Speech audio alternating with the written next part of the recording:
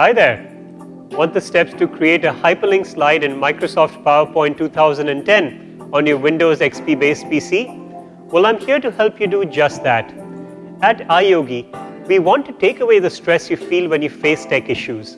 In case you didn't know, if you want, you can navigate between different slides which are not in order by creating a hyperlink slide.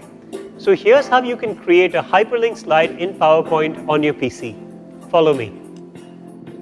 Open the Microsoft PowerPoint presentation. Select the text which you want to link to another slide and select the Insert tab and click on Hyperlink under the Links group. In the Insert Hyperlink dialog box, select the Place in this document tab on the left sidebar and select the slide where you want to link to. Once you have added the link, click OK.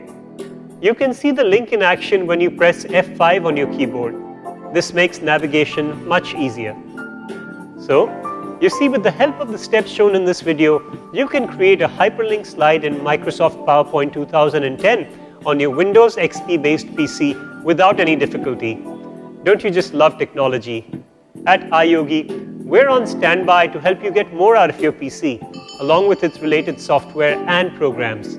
If you have questions on antivirus, security, protection, or on how to work your other devices with your PC, such as syncing your printer, MP3 player, camera, or router, etc., just give us a call.